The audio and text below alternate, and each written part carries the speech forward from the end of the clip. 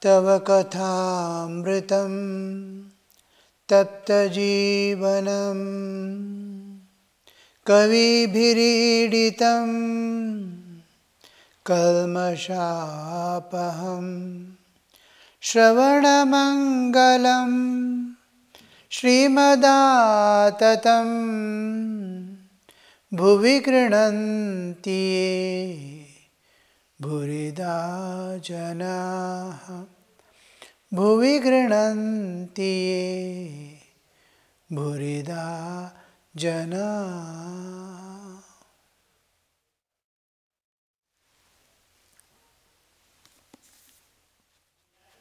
The morning scene at Dakshineshwar is being explained in the Gospel of Sri Ramakrishna. We are following that.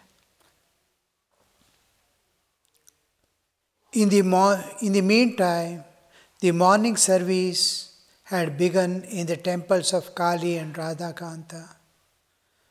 Sounds of conch shell cymbals were carried on the air.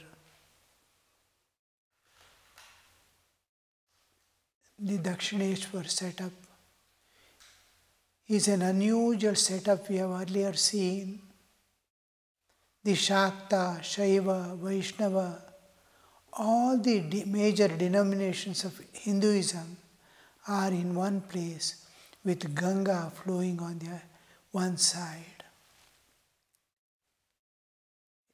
The Advaitic Kutiya, where the Sri Ramakrishna took Advaitic sannyasa, then a little ahead the bale tree under which he did the tantric sadhanas, 64 tantras he had practiced. All this place is a wonderful combination.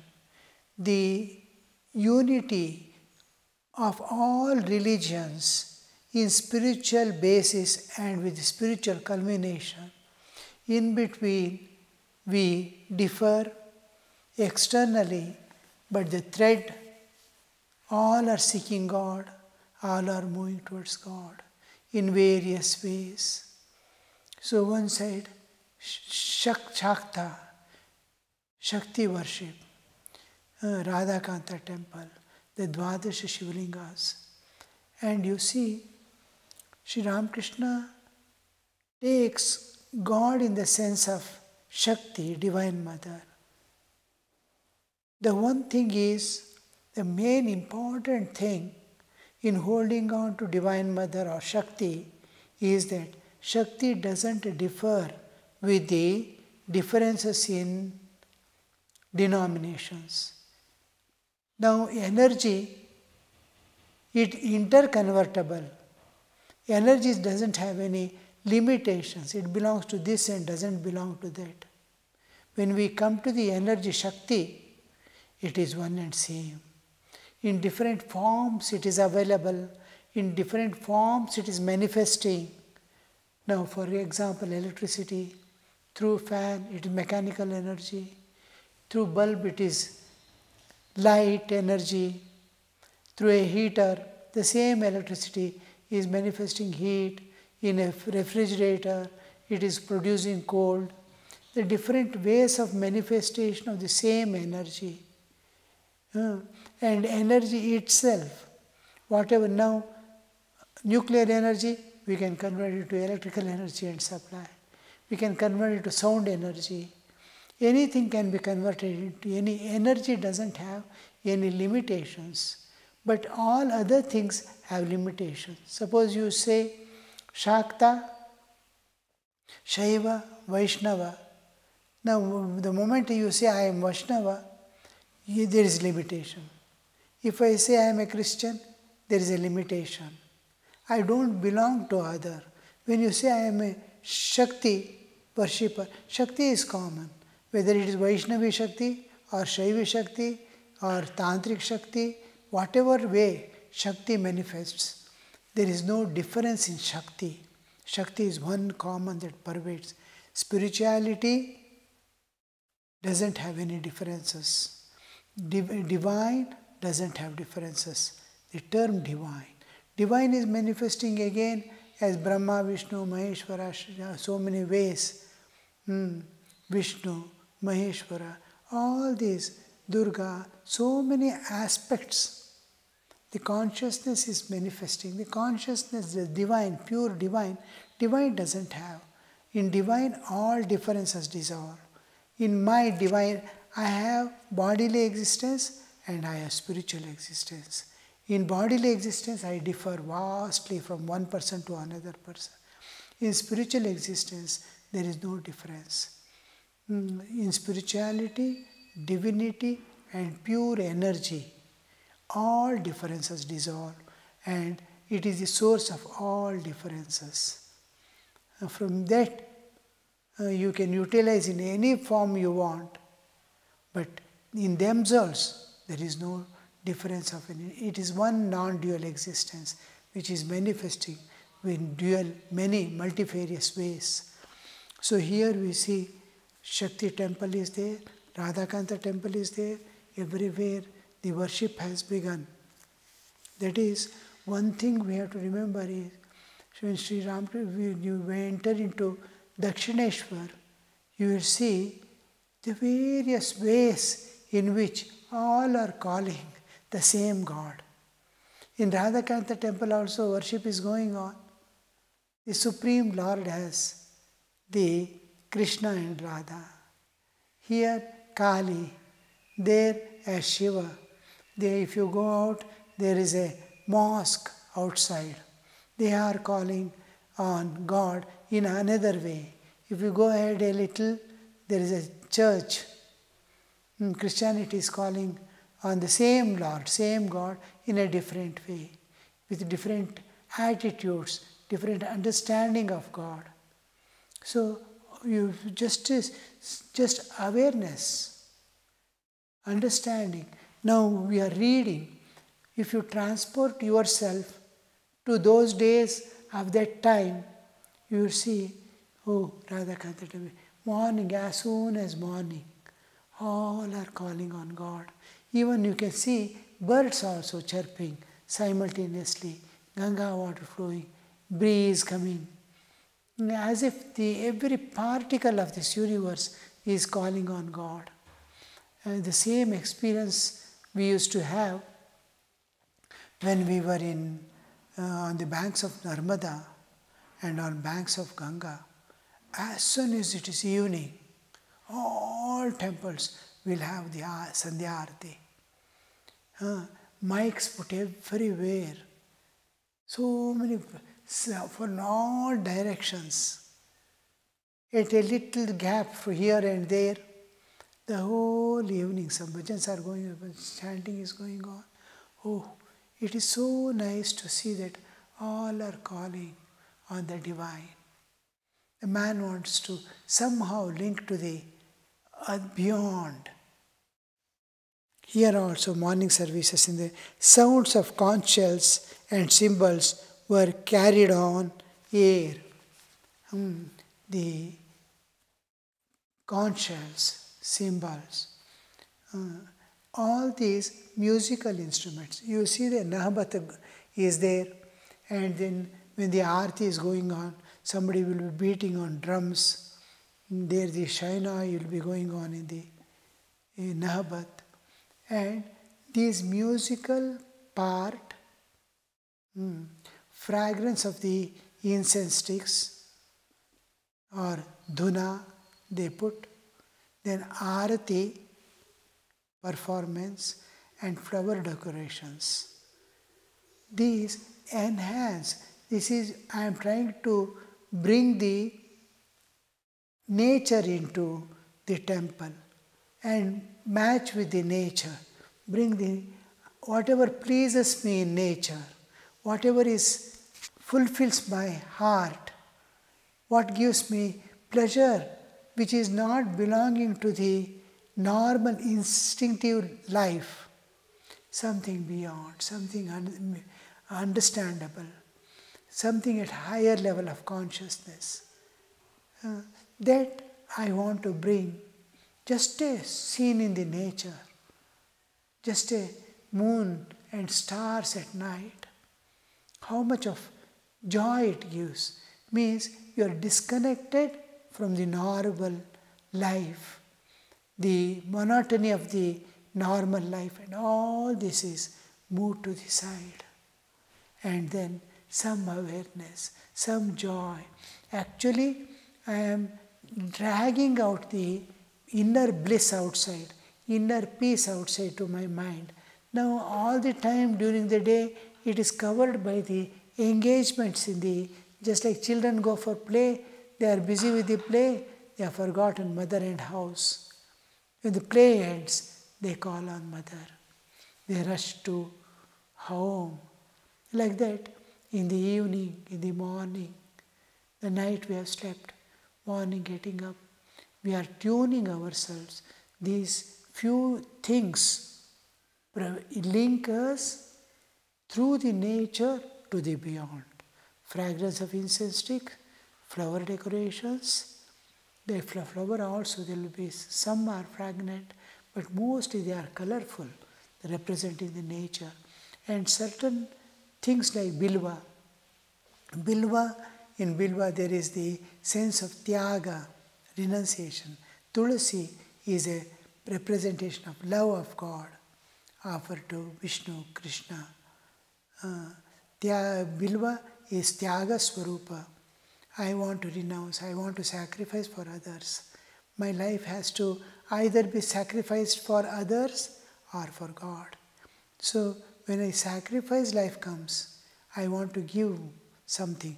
I want to give up some bad habits. I want to overcome the attractions of the world. Then bilva. I want to love God. I want to love humanity. There the tulsi comes into picture. So these are offered to God to awaken love and sense of renunciation or sacrifice in our heart. And other things add to the nature. Conchs, musical instruments, incense stick, and the colorful decorations. All this add to the bringing us to the in tune with the nature. The devotees came outside the room and saw the priests and were gathering flowers in the garden for the divine services in the temple. We discussed about this, collecting flowers and all. From the Nahabat floated the sweet melody of the musical instruments befitting the morning hours. Nahabat, there is the shaina will be played or flute and other things. But mostly there is a temple shayanai which will be played in the early morning. Then some bhajans, this, that and all. In the musical, through the musical instrument they are presented. And small drum also will be there with the shayanai. Their own way of presenting. Two pairs of shayanais. One is just giving shruti, other is varieties of things are being played. And with the beatings of the drum. Morning and evening, Nahabat services are there. It is collective awareness. Now, somebody is working in garden, somebody is working in kitchen, in the temple area itself. Somebody is sitting in the office, various people. Now, early in the morning, when it is evening, it is time. The nature is changing her clothes from day clothes to night. So at that time, there is a hush in the nature. But we are busy with small works of the ashram or temples. So at that time, this small, beautiful music going on somewhere calls our attention. We will not understand it so easily, so subtle it is. We were walking in the remote places where Ramakrishna, Sharda Devi and Vivekananda are almost unknown to people. In the forest areas of the Narmada banks. We were in Vindhya Hills. Vindhya Hills we were going. and we are passing through a small village like few hamlets there, and we heard Khandana, the evening Aarti going on. Khandana, we were surprised. The whole attention diverted.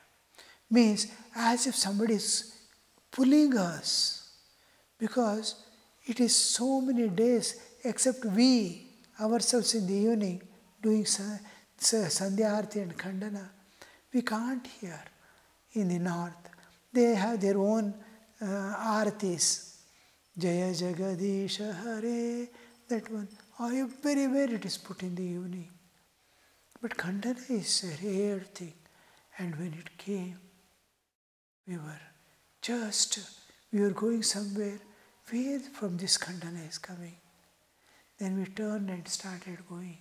We saw in the veranda one big picture of Thakur. We passed through, the bhajans were going on of the ashram. We did not disturb or draw their attention, just stood in front of the house, bowed down and went. So sometime, somewhere, you will see that it clicks. That means these things which we read now, or these things which we discuss now, or these things that we witness somewhere. Suppose you are going to an ashram, for few months or few days you stay there in the whole day, then those things enter your conscious and unconscious minds, because it touches the heart. Whatever touches heart will enter into the unconscious mind. And unknown to, when everything is absent, from there it manifests again. In dream it may come, when subconscious is off, from unconscious it may manifest. Or somewhere lonely or going, it is even evening, in train or some on a walk, over the hills we used to travel, alone in the unknown areas. Then these things will slowly manifest. As if somebody is singing, we hear that sound, these sounds which we constantly hear from outside, flowing inside. There is nobody, but from our own unconscious, it manifests.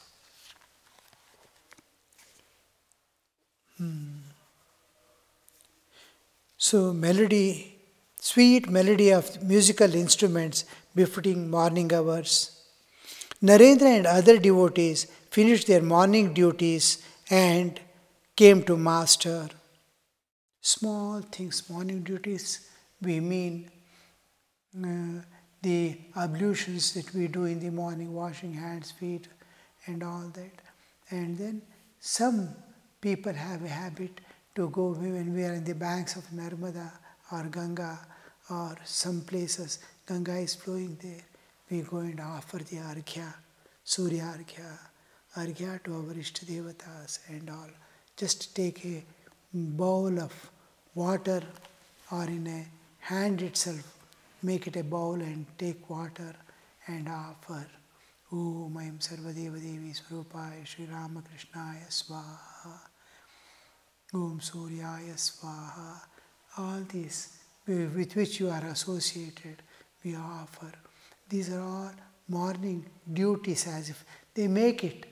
And then after bath, sitting on the bank of river, doing japa, Sandhya Vandana, or singing one or two bhajans. These are all form what we may say, the duties of morning duties.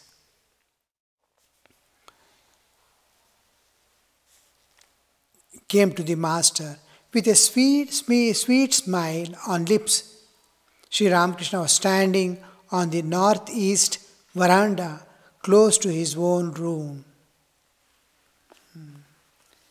This has a thing we have to remember, because when we meditate on God, when we turn inward and dive within, every day, morning and evening, especially those devotees who are initiated in the Ramakrishna Sampradaya, they are asked to do upasana morning and evening. We sit, slowly withdraw our mind from all concerns of the world, drop away all things, turn inward and start moving towards the core of our existence, where we imagine in the beginning a lotus, red lotus, 8-petal, on which Sri Ramakrishna is sitting, or our Ishta Devata, maybe Rama, maybe Krishna, maybe Durga, maybe Saraswati, maybe Lakshmi, anybody, whatever is Ishta Devata.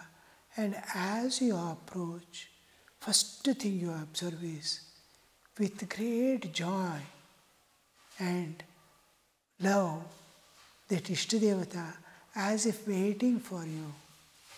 When the time for children to come back home, at that time, mother will be standing in front of the door to see that child is coming back from school, just to meet him at the gate, to bring him inside.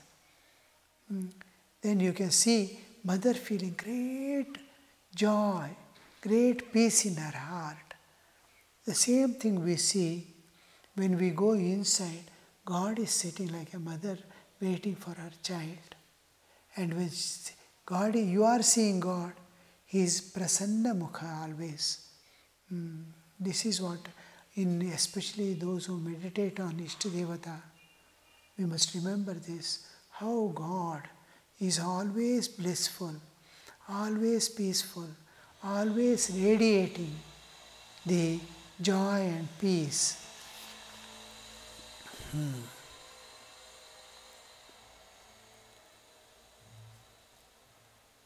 With a sweet smile on his lips, Sri Ramakrishna was standing on the northeast veranda close to his room. Narendra. We noticed several sannyasis belonging to the sect of Nanak in the Panchavati. Narendra is telling Master and others who have gathered there.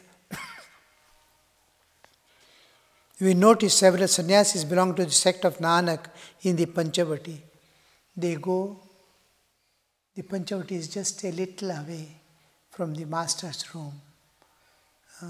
They're going, washing and all, taking bath and all they do, and come back, passing through the Panchavati.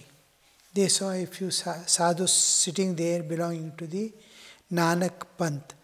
Master, yes, they arrived here yesterday to Narendra. I did like to see you sitting together on a mat. See, the sadhus are sitting there in the Panchavati. Narendra is coming and giving the information to the master. Some sadhus now of Nanak Panth are sitting there. Now, this sitting together, the sadhus of Nanak Panth, it is something, they have renounced the world for sake of God and for sake of the welfare of humanity. Now, when Sri Ramakrishna has come with the same purpose to re-establish dharma on this earth. And these are selected people, Narendra and others, the youngsters who have come around the age of 18, 19. So, this Sri Ramakrishna is foreseeing what is going to happen in future. The purpose is to, the same thing, a day some other people will tell, oh, I saw a group of people sitting in somewhere, and they will be Narendra and others. The same history is going to repeat. The moment they come and say, Sri Ramakrishna says, yes, they have arrived here yesterday. Now, you sit together. I want to see you sitting together on a mat. The same thing he is going to view that's going to happen in the future.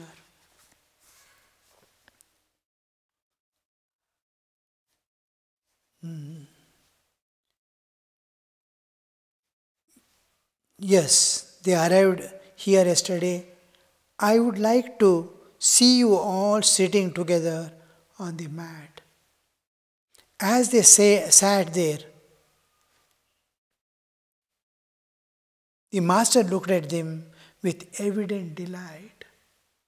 The Naren is one of the predominant and most important character that is going to now Naren noble within huge group where Girish Chandra Ghosh, Keshav Sen, and these people are there who are cream of the society, topmost people.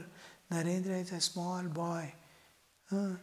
He doesn't have any except he is a advocate's son of some status. Otherwise, for them, they say small boy.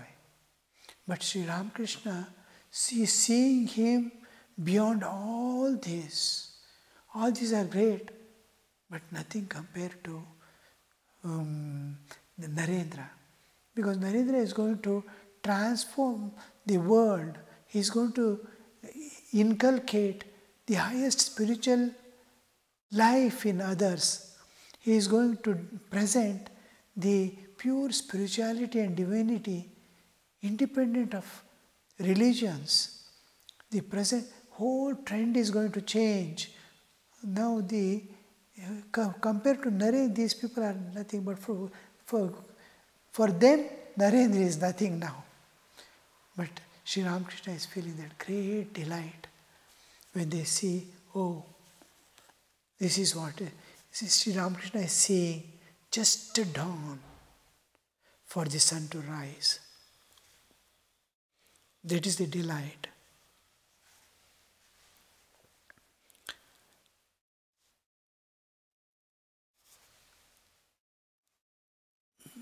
As they sat there, Master looked at them with evident delight. He then began to talk with them. Narendra asked about spiritual discipline. Now, Naren is like a seed that has been put into mud, soil, and watered. Sun is shining. It is bound to germinate, and the germination is already begun. Now it wants to